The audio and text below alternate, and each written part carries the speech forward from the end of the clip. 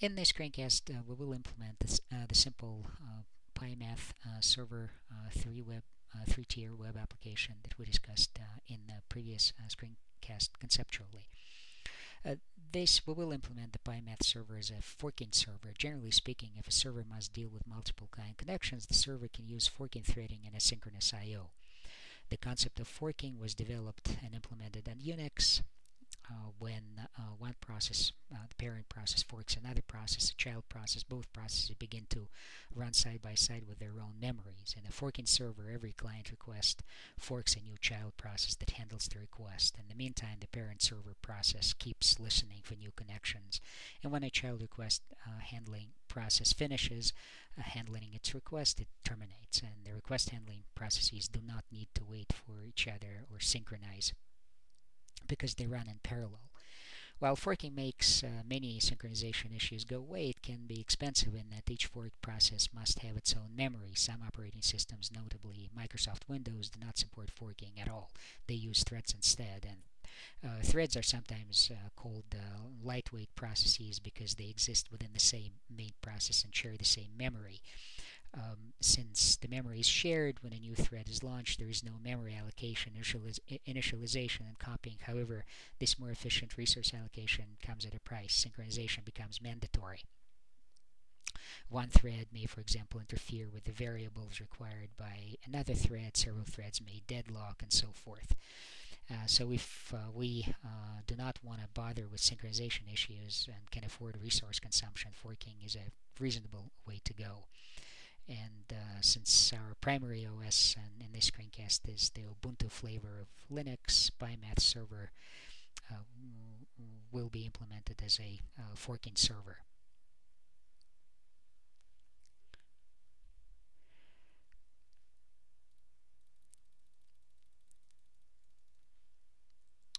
So when we're implementing, we're exporting from the socket server module, import from the socket server module TCP server, the TCP server class, the forking mixin class, and the stream request handler. We will implement our customized request handler called PyMath request handler, and that'll be a subclass of stream request handler. So objects of PyMath request handler will be created automatically each time a client makes a connection request to PyMath server, and the client will be the CGI script. And the PyMath request handler class has two semi-private methods. Well, nothing is completely private. The first is underscore is legal password, and the second is underscore process data. And then the third method, which we will talk about momentarily, is the handle method. That method actually overrides the handle method from the stream request handler class. So this is the underscore is legal password, and this is the underscore process data.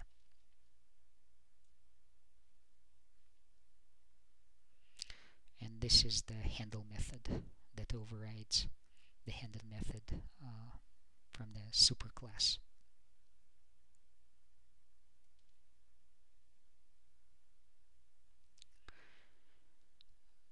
So let's go back to isLegalPassword. IsLegalPassword method checks the password. The password is PyMath SRVR 7833, must be known to the Perl script. And for the sake of simplicity, we're passing the password as open text. In a realistic application, the client and the server must encrypt it to protect themselves against any potential packet traffic sniffers that may listen in on their sockets.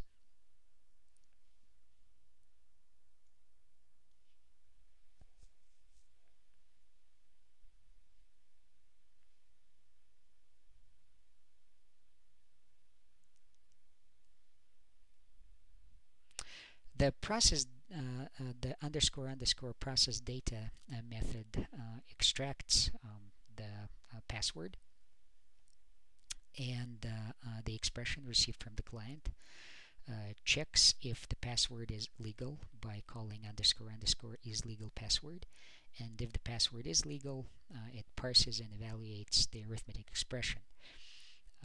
So if you look at this code, you will notice that we do not use Python's eval. Generally speaking, eval may present a serious security problem and should not be used without rigorous input verification. And if the password is not legal or the input cannot be parsed, then an appropriate exception is raised.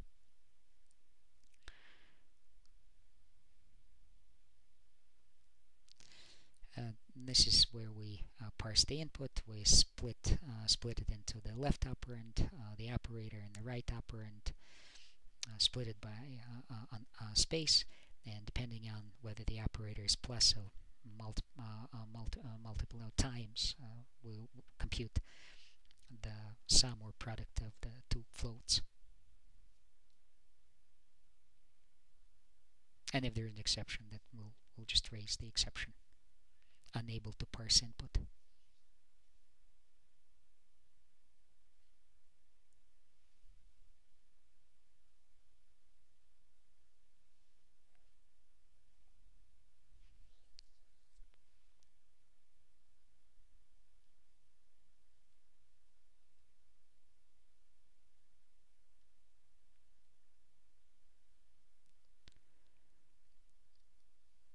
The handle method gets the peer name just for the purposes of debugging. Then it reads a line from the in stream, strips it of the new line character, and then calls the process data, turns it into the string and writes it into the out stream and flushes the out stream. And the code below, my server equals PyMath server, and so forth. That's how we initialize the server, PyMath server object on the local host and port number 7833 with the PyMath request handler as the handler object. Print the diagnostic method below that the PyMath server is serving on a particular port, and call the serve forever method inherited from the superclass TCP server.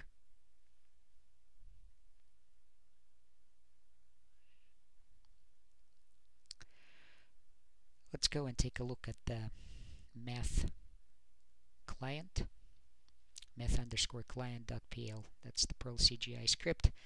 It uses the CGI.pm module and also the socket module, IO socket module. This is the host. It's the local host, port number 7833. We first initialize the socket on the host and the port, the iNet socket. If we're unable to initialize the socket, then we generate the diagnostic HTML that will be displayed in the client's browser. We disable the buffering to speed up the communication between the client and server. And this is our password that the client and the server, the backend server, must share. And then we use the standard tools of CGI.pm that we talked about in the previous screencast. Print the header, print the start HTML, get the query, the value of the query string. That's one of the global CGI variables where the get methods store their inputs. If the value of the query string is empty, then an appropriate HTML is generated. But a typical input will look like this. This is, by the way, how you can debug a handle query offline without the browser. So It's a bunch of name-value pairs, three name-value pairs. The first operand and its value, the operator and its value, and the third name-value pair is the second operand, or the right operand, and its value.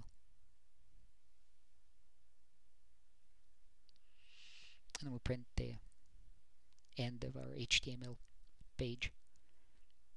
If we're unable to close the socket, we will exit and tell the client that we're unable to close the socket. So how does handle query work? Well, if the query is empty, we'll let the client know that some sort of query must be specified. Otherwise, we'll split the query on the ampersand. So that will give us three strings, each of which is encoding a name-value pair. Then each string is split on the equals operator into the argument name and the value, the name and the value.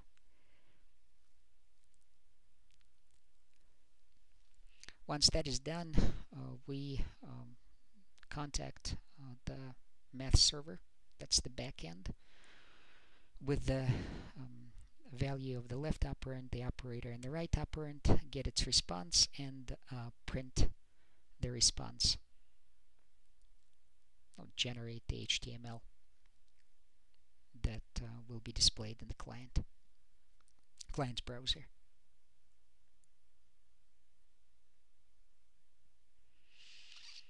This is the subroutine that gets the response, contacts and gets the response from the backend PyMath server. Get the values of the operands and the operator. Write to the server socket the password and the values of the first operand, the left operand, the operator, and the right operand, and end it with a new line character. Read the response into the scalar server response from the server socket, and then return the response. And this is how we handle the response from the server, print it rather, get the name of the operator, the value of the left operand, the value of the operator, the value of the right operand. This is the response from the server, and then print it as bold and bold font, followed by two breaks, HTML breaks. Let's go and start the Python server. Our convention is that the Python server is in the code Python CGI. So Python -m. Oops, I misspelled CGI HTTP. Okay, it should be CGI HTTPServer. Okay, it's serving. Okay, in that directory. So let's go and start the Python backend server. Okay, it's on the directory code Python math srvr, and it's serving. And now we can open the browser. But before we open the browser, let's just for the sake of completeness, make sure that we understand where the math_client.pl is stored. Since we're starting the CGI HTTP server in the directory code Python CGI, that directory must have the subdirectory CGI bin, and that's where all of our scripts are saved.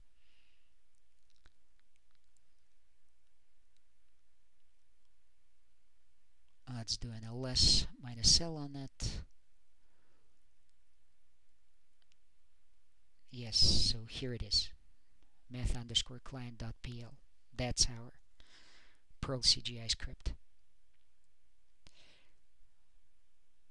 Okay, well, let's run it once on a simple input. Local HTTP, localhost :8000,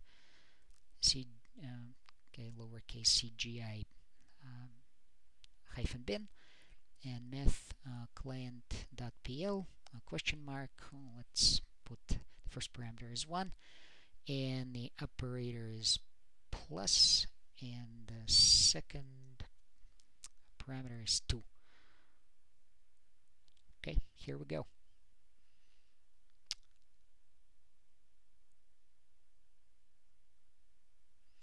And let's take a look. Yep, so the CGI HTTP server ran the request, the CGI script, and our backend math server also processed that request from the CGI client.